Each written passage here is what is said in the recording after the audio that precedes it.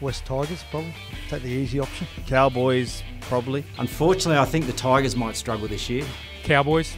I don't like the Cowboys. Unfortunately for West Tigers fans, I've got to pick them. Side that doesn't win as many games as the other side. I think the Bulldogs.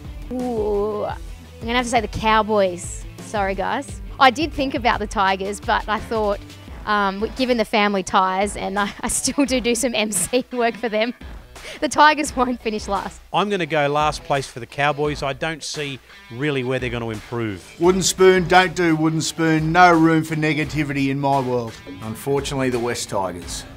I hope I'm wrong because we need them to be good, but North Queensland, I think, has got a pretty limited roster. So I think in the first few weeks we'll get an indication of where they may be at this year. I think the Warriors. Warriors will be last.